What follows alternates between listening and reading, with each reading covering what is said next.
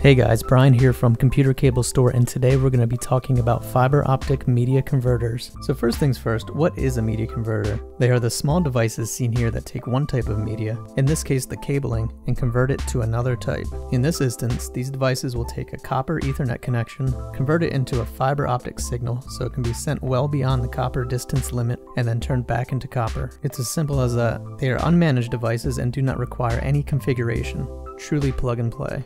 Well, let's get started on hooking these things up. In this video, we'll be using multi-mode gigabit media converters with an LC connection.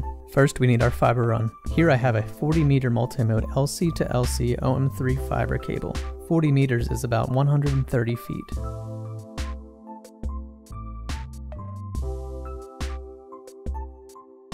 Next, we have to hook these up to the network. The patch cable I'm running is connected to one of our switches. Grabbing my handy dandy Surface Pro 3, it's time to hook up the other end.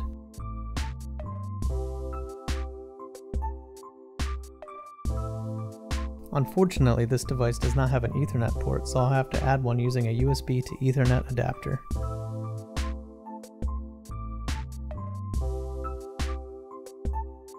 After hooking everything up, it's time to add power. Just wait a few moments for the Surface to grab an IP address and we're good to go.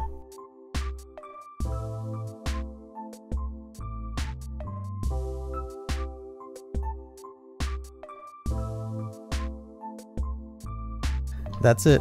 Extending a network long distances has never been easier. Thanks for watching and stay tuned for more videos.